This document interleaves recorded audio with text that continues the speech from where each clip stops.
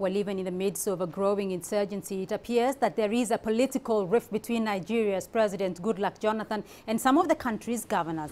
Only 20 of Nigeria's 36 governors showed up at a security meeting Thursday, prompting the president to postpone the meeting because the turnout was poor.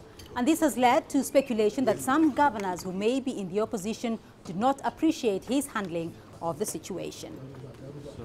Well, meanwhile, young Nigerians who took part in a flawed immigration exercise that killed 23 and injured hundreds due to a stampede are now demanding compensation from the Nigerian government. The unemployed youth who sustained various forms of injuries say they had been promised automatic employment, but that the Nigerian government is yet to fulfill its promise. I imagine a crowd that came there that day. The capacity of that stadium is 65,000. And people that were there were more than 65,000. And how would you expect somebody to pass through a small gate to that place? The first person that died, the girl, died right before me. I was only screaming for help. This is about a generational struggle championed by young people who want to reclaim destiny.